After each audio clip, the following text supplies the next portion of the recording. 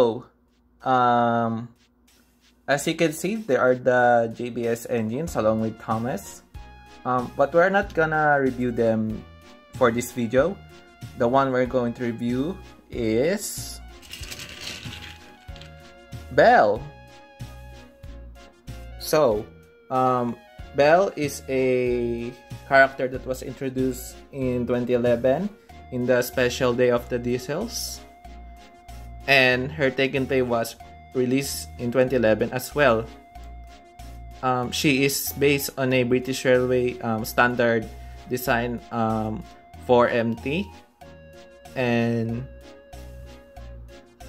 unlike her real-life counterpart, the real locomotive doesn't have water cannons installed in the tanks. As you can see, there's her number and her water cannons and her soldier search and rescue insignia or logo, and she has the red and yellow striping as well. So as you can see, Belle has a really accurate wheel arrangement like her real life counterpart. She is a 264 engine. She is one of the longest Taken Play model. I think she is the one, unlike the other engines like Henry or Gordon, which loses one of their wheels in the front or in the back. And also, she is really made out of metal. He is heavy. Now, at her underside, as you can see, there's something special with her. The four front parts here are static, and the two wheels on the back are rotatable. They are movable.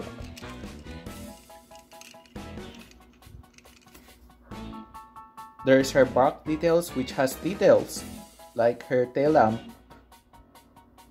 And there's her other side, which is safe, and her face. Guys, there's a special fact. I do have the collectible railway Belle. So when this one arrived some time ago, I swapped their faces, and as you can see here, there's her collectible railway model. The face that was before here is not transferred here. This is her original face.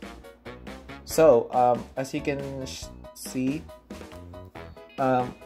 there's her face. Which do you like? This one of the original, or the ones now from the collectible railway model, or as you can say, the adventures one as well? Compared to her adventures / collectible railway model, they did really cheapen her up. As you can see, the collectible railway or adventures one is really small and squished in size, unlike her before, which she was bigger and more accurate. And there's a little bit color difference because the one that I got first here aged already well. I think I got her in 2014, and this one recently, I think. And you can see the difference. The water cannon is now just molded in, unlike here in the Taken Play where her cannons are real and you can see them and you can touch them. Unlike here, they are painted and molded in her body.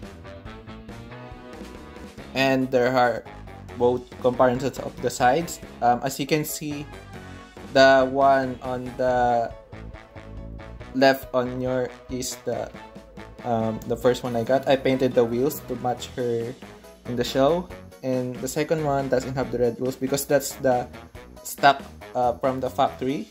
They are not really painted or in red. Overall, I think she's a really great Taken Play model, and she got redesigned sometime in 2012 with a more accurate CGI face like this one here.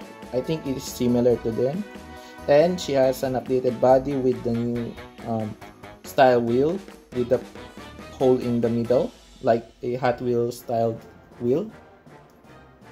And yeah, So guys, thanks for watching. Please like, share, and subscribe to my channel. And see you on the next video. Goodbye!